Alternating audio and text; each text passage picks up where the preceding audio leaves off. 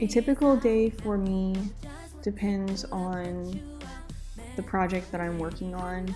Most days I wake up between 6 and 7 a.m. I read.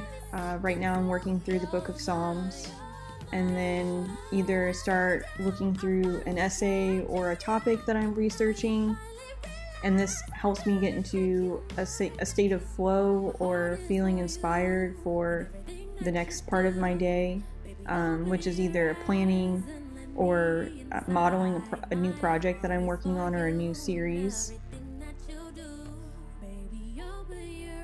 A typical day for me is waking up at 6 or a little before, reading the Bible and praying for about 20 minutes, and then starting work in the studio garage that Miranda and I share.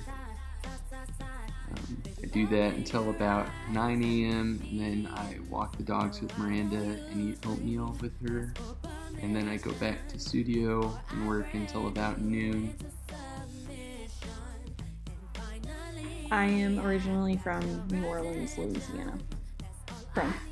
I am from Columbia, Missouri, and I lived in Kansas City for about 9 years, where I met Miranda.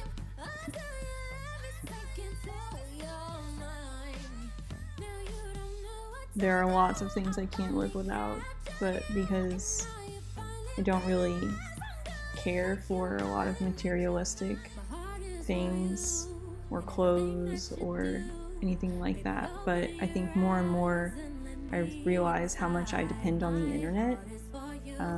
It's just kind of where I'm able to look up everything that I need to know and watch YouTube videos about what I can learn, and so I think that's just opened up a lot of possibilities in our practices that's really valuable. So I don't think I could go without that for very long.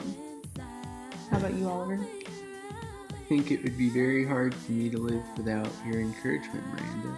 I think that that's a major keystone in my life, is how much you believe in me and encourage me to keep going every day, even when it's hard. I think my favorite book right now, and something that I've been reading for almost 2 years on and off, is a book called Shadow Makers by Stephen Kite, and it is a compilation of the way shadows have been used in architecture for the last 500 years. And that's really crucial in my studio practice and the way that I am building work that is sensitive to light and shadow. How about you, Oliver? Since you read every day so much. So I do listen to audiobooks almost every day, so I do get through a pretty considerable amount of material. Some of the books I listen to are fictional and some are fiction, so it just kind of depends on if I'm wanting something a little bit more highbrow or really lowbrow. But anyhow, I took a class on Moby Dick in college, and ever since then, that has been my favorite book. Just being able to spend the whole semester diving into it made it very accessible, and just all the minute details in that book are really incredible. So, Moby Dick by Herman Melville.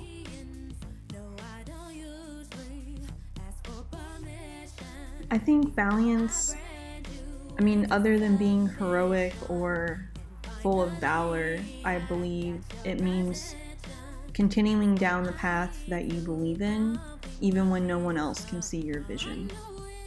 How about you, Oliver? Balance to me means pursuing something that is challenging and hard with the hope that it will pay off and it's not fruitless.